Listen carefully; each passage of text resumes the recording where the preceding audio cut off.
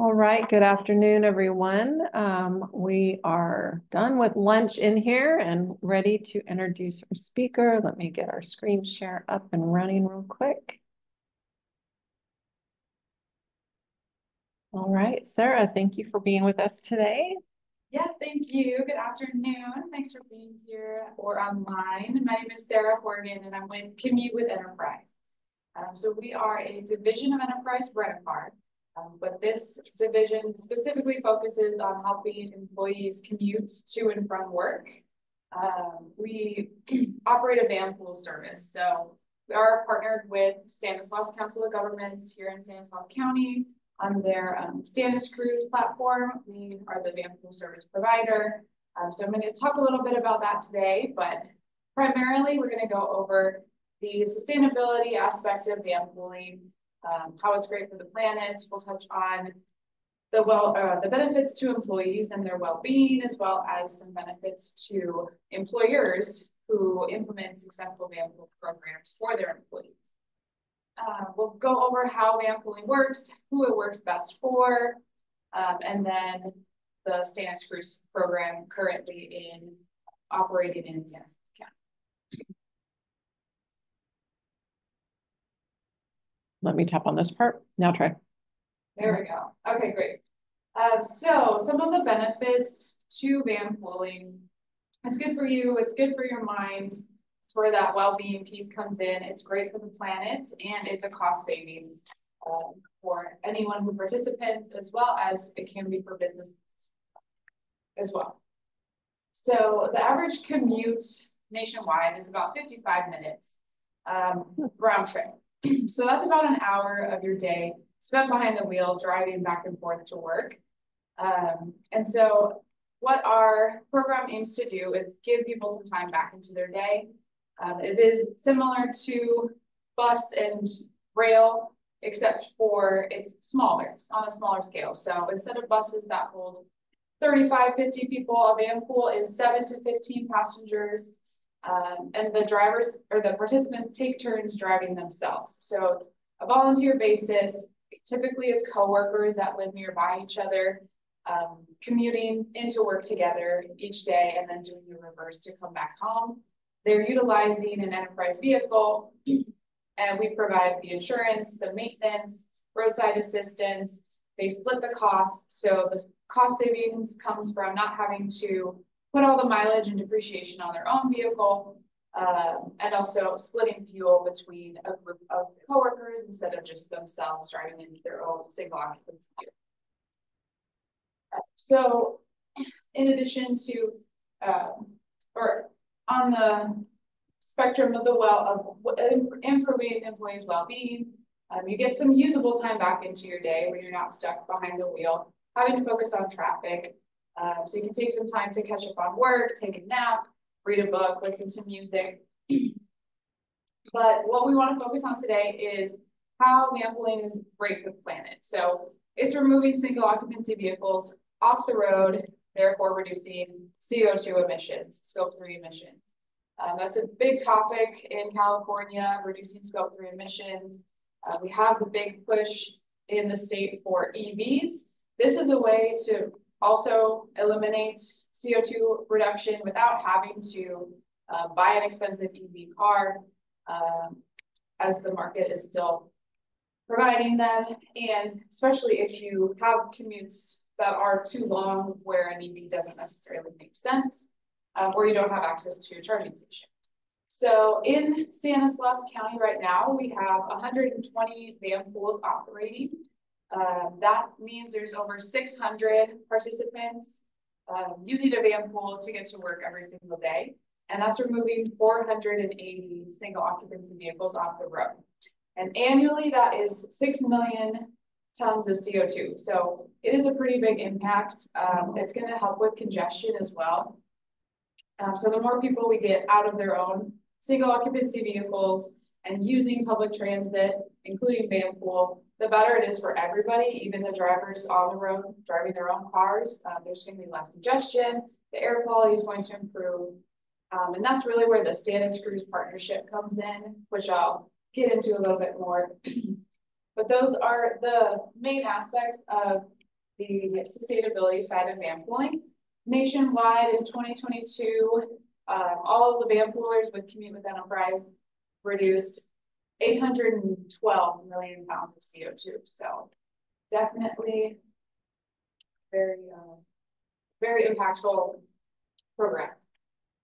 And then obviously the cost savings, which again, I will get into a little bit further, but it's going to save, on average, a person who van pools instead of drives themselves will save about $6,000 annually on their commute costs.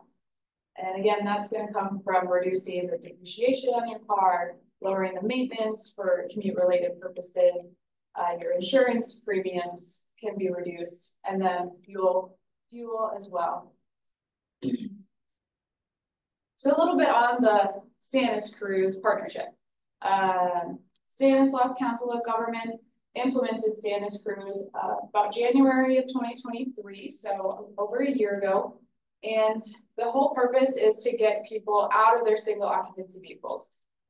They have a handful of different programs that they offer and help residents in the county to find, and that's anywhere from finding a route to walk to where you need to get to go, bike, bus routes, and then also van pool. So van pool, the primary objective of it is to get to and from work specifically. And so that's what it's catered to, is for employees that have those longer commutes. And Stanislaus partnered with Commute with Enterprise. We are the provider, and what they do is provide a subsidy for each van pool that operates in the county to help lower the cost to the end user. So that's $550 per month that Stanislaus will pay towards the cost for each group, and that's ongoing. So as long as the van pool is operating, they provide that funding to help lower the costs for the employees. Do they have to have a minimum number of participants per van pool for that? So the minimum number is 5 per van. Yeah. And this is from their website. Just has a couple key points of what van pools are, how or who they best work for. So typically we say if you live more than 20 miles away from work, or you have a 20, 25, 30-minute commute minimum, this is where the cost savings benefit comes into play.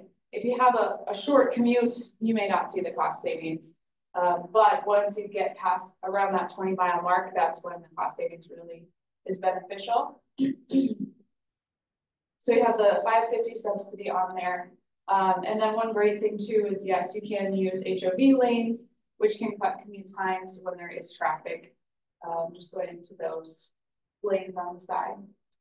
And it's one of the least expensive commute options, especially if you don't have access to bus or light rail, or you can't obviously live too far to walk or bike to work. This is going to be one way that you can utilize public transit, or if you have odd schedules, if you work night shifts and you don't have a bus that operates at the time that you need to be at work, van pools can be a great option for that as well. So here is a map of where we are here in Modesto, and highlighting some of the areas where van pools make sense if you have a group of employees coming from that area. So a little closer areas, Manteca, Patterson, 17 miles away, and then you get further out to Livingston, Atwater, Merced, or to the north, Stockton, Lodi. Obviously, we have van pool, well, not obvious to you, but we have a lot of van pools that leave Modesto. So they are serving the residents of Modesto, but a lot of them are commuting either to San Joaquin County, the Tracy-Latham area, or to the Bay Area.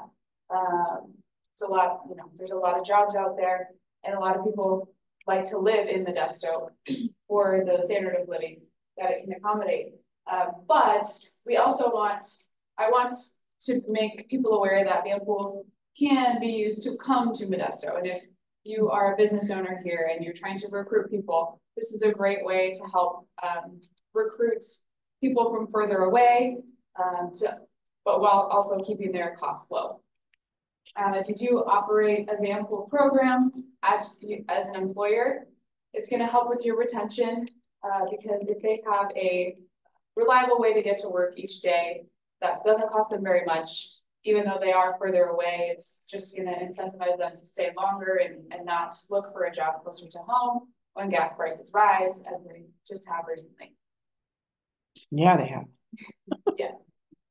So how does Vanpool work? You might have somewhat of an idea after I've been talking about the program. But essentially, it's coworkers living nearby each other, renting an enterprise vehicle month to month. It is a month-to-month basis, so it's not long-term contracts. And then the employees take turns driving. They'll find a central meeting spot to meet together each morning. It also could be a couple different spots. So if you have a Vanpool starting in Merced and then you make a stop at Atwater on the way in, you can do that as well and have a couple of different pickup points. But the drivers will alternate. There's always one coordinator or captain of the Vanpool who is the liaison between the group and enterprise. So we work with the coordinator just to make sure maintenance gets done timely. We let them know when that mileage is approaching for them to get that done, and we will let them know which vendors they can use that's convenient for them, that we're partnered with, and they'll directly bill enterprise for any maintenance related to the Vanpool. But if you're not driving, obviously you can just enjoy the ride and sit back. Some groups have one driver that loves to drive and will drive every day. Others have people take turns. So it's whatever the group decides, very customizable turnkey program because the group decides the schedule, they decide the routes based on what their needs are. And the coordinator, the primary person, is where the car stays every day? It can stay with the coordinator if they would like to keep it at their house, or it can stay at that central meeting spot. So whether that's a park and ride, whether that's a shopping center parking lot where everybody keeps their cars during the day and they leave the van there at night. Again, whatever the group, whatever makes the most sense for the group. I have a question. The pictures, because they show a smaller group, and again, I saw the vans were 1 to 14. Is that correct? So is there yes, so we have different vehicle options actually right here. So 7 passenger is the smallest to be considered a Vanpool. That's because there's federal funding involved, typically to help pay for Vanpools. We abide by those regulations. So 7 passenger vehicles, but you just have to have 50% capacity. So an average of 4 or more riding every single day in a 7 passenger van. And then we also have the 8-seaters, 10 and 12 and 15. So when you get to those larger vans, just same thing, you just have to have 50% capacity to qualify for that one. But you need an extension on your license to take 12 people and over or something like that? Anything over 10 passengers. So yeah, the 12 and 15, you have to have a different class with additional qualification.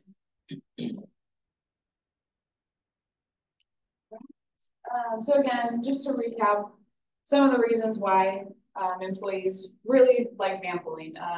To give an example, when a van gets started and is on the road for the first 3 months, it stays on the road for an average of 6 years. So this is a long-term solution for many people, and that's where you can really affect retention to keep people employed because they have that reliable transportation every day and that's affordable. So it's convenient. It has that schedule flexibility where they're not reliant on a bus route to determine the schedule. We provide all of the support. So as the sales representative for the Central Valley area, I work with groups to get started, and then we have our operations team on the back end once the vans are operating to be there whenever, if there's an accident, if there's vandalism, whenever maintenance needs to get done, we coordinate all of that. We do provide loaner vehicles when accidents do happen, and there's no charges, no deductibles. When there is damage, it's all covered with the monthly rental cost. So no surprise costs come up during the time that you have the van. We also have 24-hour roadside assistance, and then one great. Thanks, Kurt. See you soon. One great program with Stanislaus is the. Oh, I'm sorry, I got your attention again. There you go. is the emergency ride home.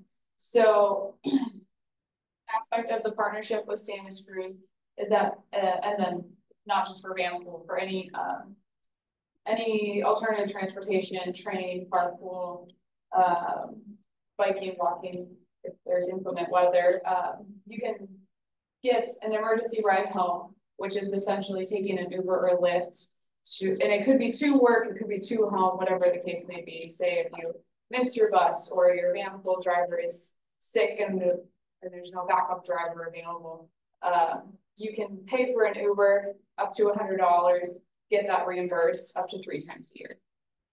So there is a backup in case of emergency. I will say it does not happen very often on the Vanpool side of things. Usually there's always a backup driver that can help. And if there was an accident to happen, they don't happen very often because this is a common, you know, it's a commute. So it's roads that you travel every day. These people the drivers are used to it. And so, but when it does happen, our roadside will come out, get you taken care of as soon as possible. So just touching on some of the company benefits and going back to the sustainability aspect of vanpooling, one thing that is not commonly thought of is you can use this in your sustainability reporting, in your CO2, Scope 3 reduction. So as a partner with Enterprise, if you have a Vanpool program that you're offering employees, we will provide quarterly reporting, which will give you the metrics of the program. So the number of CO2 emissions reduced, the number of single occupancy vehicles off the road, the vehicle miles traveled reduction. So you're able to take that reporting and use that in whatever way you choose to. It's a great ESG initiative, DEI initiative as well. It really improves company culture just with showing your support for those employees that do travel longer distances, who have a little bit more risk of burning out and just less time in their day because they have to spend it behind the wheel getting to work. Lastly, if you have anybody that you know of interested in learning a little bit more or finding a route that they could join, going to our website is going to be a very quick and easy way to submit your interest. There's a link that says join commute. For an individual, you can have, if you have a group of friends that want to start their own vanpool, you can do that as well. Or if you're an employer and a company looking to provide this program for employees, you can do that through the website as well. Alternatively, you can reach out to me directly. Got my contact info here. Like I said, I'm the rep for the Central Valley area, so Lisa Worth can answer any questions. Thank you. And is there any other questions? Do you ever have a coordinator that becomes a coordinator to just create their own mix, like random people wanting to use them as a service by day?